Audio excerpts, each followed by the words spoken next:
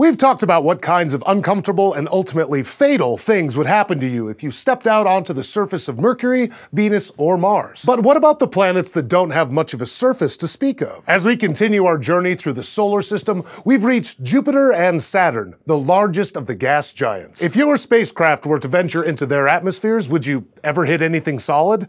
And what's the climate like in there? Not hospitable would be putting it nicely. Jupiter and Saturn are mostly just helium and hydrogen, with a much higher percentage of the latter. Scientists think this may be because the gas giants formed early in the solar system's history, which allowed them to accumulate enormous amounts of the two lightest gases. Jupiter is 90% hydrogen, but it's also twice as massive as the rest of the planets in the solar system combined. It's so big that were it to be about 80 times larger, Jupiter would be considered a small star. Saturn has even more hydrogen, 96%, along with 3% helium. And like Jupiter, it contains small amounts of methane, ammonia, and water. Because it's so light and gassy, Saturn is 95 times as large as Earth, but only 12% as dense. So if you could somehow set up an experiment with it in an enormous celestial laboratory, you'd find that Saturn would float on water. Now, just getting close to either planet would be challenging for our theoretical spacecraft. Jupiter has the strongest magnetic field in the solar system, and its radiation belts are strong enough to cripple any spacecraft and kill any human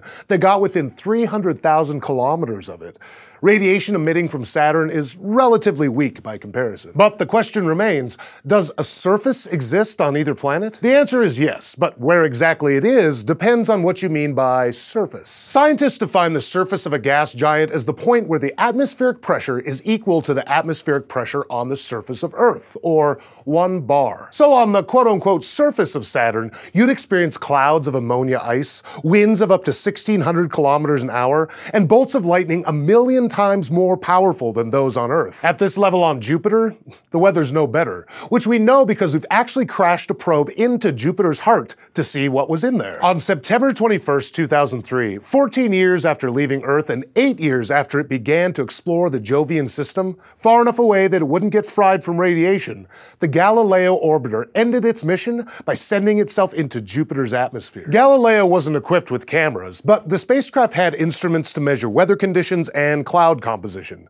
Those instruments sent back data until the probe made it to 150 kilometers below Jupiter's equivalent of sea level, at which point it disintegrated. Galileo reported winds of 700 kilometers an hour as it descended through layers of ammonium hydrosulfide, and scientists were surprised by the high temperatures and density in Jupiter's clouds.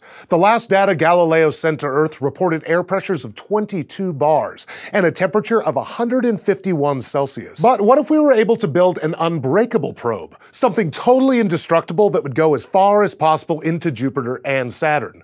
Would it be able to pass right through them? The answer is almost definitely no, and this is where things get really strange. In addition to their more scientifically defined surfaces, both Saturn and Jupiter are thought to have solid or semi-solid cores, about 20 times the mass of Earth. No one's really sure what they're made of. Most guesses are that if it's solid, it's probably iron and other rocky materials. But what surrounds the inner core of both planets is believed to be a weird, dense mixture of liquid metallic hydrogen. Chemically speaking, atoms are metallic if they easily lose their outer electrons. At the center of these gas giants, the temperature and pressure are so high that scientists think electrons could be released from hydrogen molecules, essentially turning it into a liquid metal. And this is why Jupiter has such an enormous and dangerous magnetosphere.